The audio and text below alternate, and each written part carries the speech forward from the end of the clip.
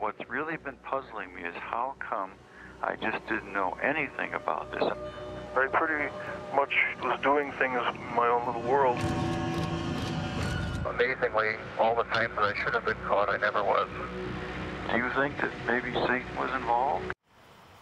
Chilling, never before heard prison phone calls between the infamous serial killer Jeffrey Dahmer and his father are now seeing the light of day thanks to a new Fox Nation series which explores the life and crimes of one of the most notorious killers in American history. Retired Milwaukee Police Lieutenant Michael Dubis worked on this case extensively and was on the scene at Dahmer's apartment the night of his arrest, and he joins us now. Good morning to you.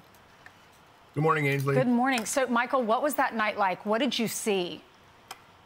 Well, we got sent up to the apartment there to meet another detective, and we were told that there were some pictures in the apartment, and we were told that there might be a human head in a box. That's pretty way out there as far as even a homicide detective. And when we arrived, that's exactly what we had.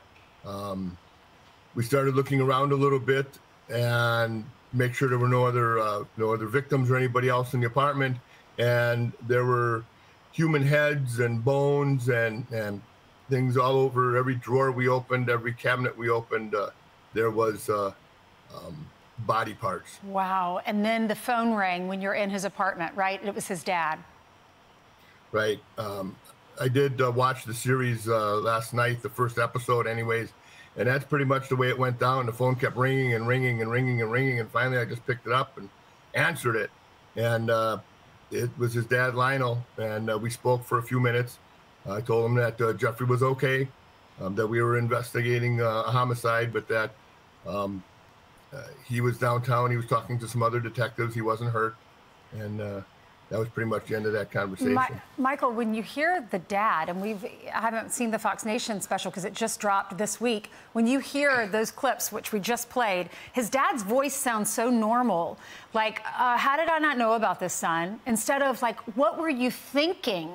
I mean, for even a dad to call, I know a father's love is unconditional for their child, but when your son has murdered 17 people and it's done in such a gruesome way, I'm not sure a father's voice, it just seems so abnormal to me. What were your thoughts?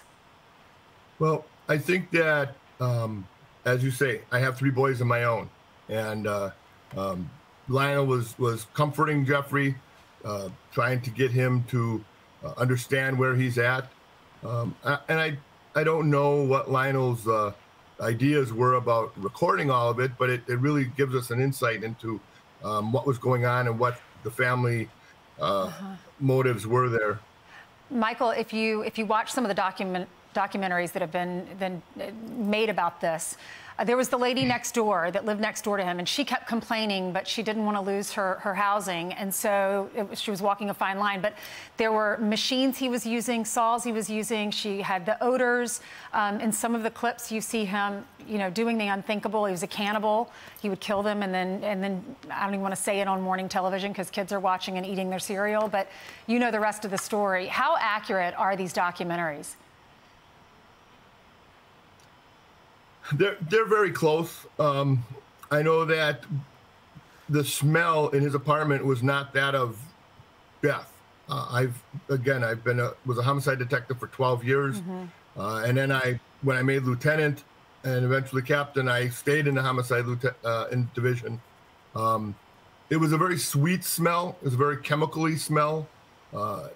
Ironically enough, the smell is still in the room where all of his property went that morning. Wow. I walk in there and it's still, I go walk back into it. Wow. Do you ever have nightmares about what you saw? Uneasy nights, not nightmares. Especially being a father yourself and having 3 sons. All of his victims were men.